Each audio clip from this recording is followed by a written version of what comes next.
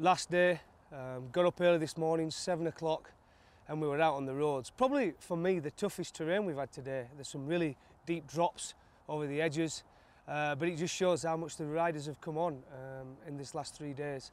Great experience, and then getting to the top here and seeing this magnificent waterfall, I think it's beautiful. Much better than Vic Falls. I know I'm going to upset a lot of people there, but this is definitely one place Darren Gough and his friends are going to come back to Africa.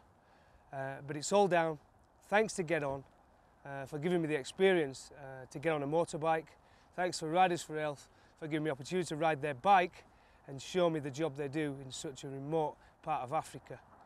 It's been a great time, and thanks very much for joining us on this great expedition. Thank you.